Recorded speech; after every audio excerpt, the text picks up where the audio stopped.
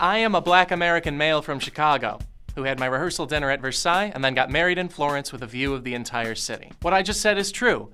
Of someone else. Hi, I'm a dork from the Chicago suburbs, and the guy I quoted, who's from the actual Chiracter, Illinois, is Kanye West.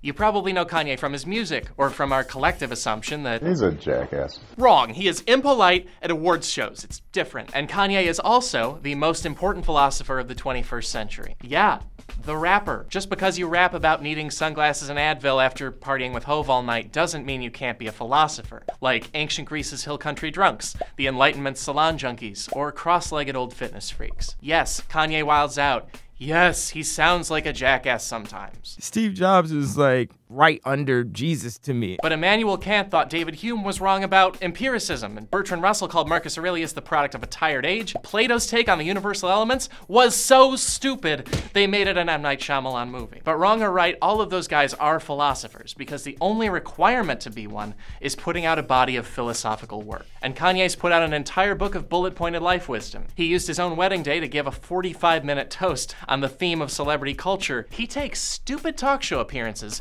and uses them to be insightful about our society. Do you remember like you see future movies and everything was in the sky? That's the internet. And to point out its biggest problems. People don't stand up and protect their dreams. People are too scared of getting, spoofed in a way. His interviews alone inspired fans to assemble a 34-minute YouTube collage of yay deep thoughts. Let's talk about humanity. Let's talk about each other as a people. And his work suffers from so much realness. A Wittenberg University professor was able to write a 300-page textbook dedicated entirely to philosophy. Because beyond constantly talking about how we should live, Kanye's spitting it. Go listen to all my music. It's the codes of self-esteem. He's packed 7 studio albums with the concept that you can touch the sky.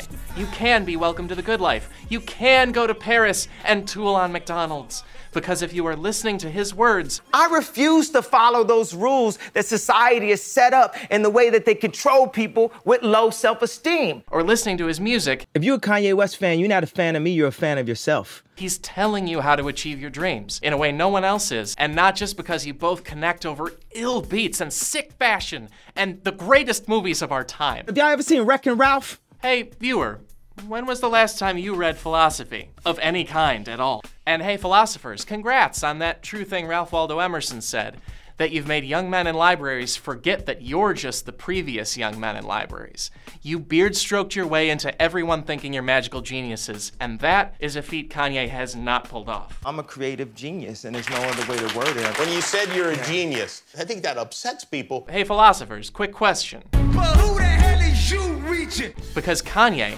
is wilding out in a way that entertains people. And that gives Kanye a platform, that gives Kanye cultural currency. That means whatever people say about him, Kanye is objectively a black American male from Chicago who succeeded so hard he had a rehearsal dinner at Louis XIV's crib, then got married up in the Medici's spot to the world's most famous lady parts. And you can't tell me nothing, right? Now, you can have any preferred philosopher you want, but Slavoj Zizek's not in the eyes and ears of an entire planet. Kanye West is in that position because he's living his opinions in a way that puts them in front of people on a mind-boggling scale. And if nothing else can convince you he's got something to say, Kanye West solved the seemingly impossible thought experiment of modern times by finding anything redeeming about Kim Kardashian. She could love me without asking me for money. Roll sound. Roll cameras. And action. Hey guys, it's Adam Ganzer. You know the Gans? One of the crack personalities here. You should subscribe to YouTube. You know, it's the Gans. I'm one of those guys. I was in a video a few months ago. I wore a hoodie in the internet party, and I was in a few Today's Topics. A few people said something about that. It's your guy, the Gans. Subscribe for the Gans, please. Please. Treasure, what's your pleasure? Life is a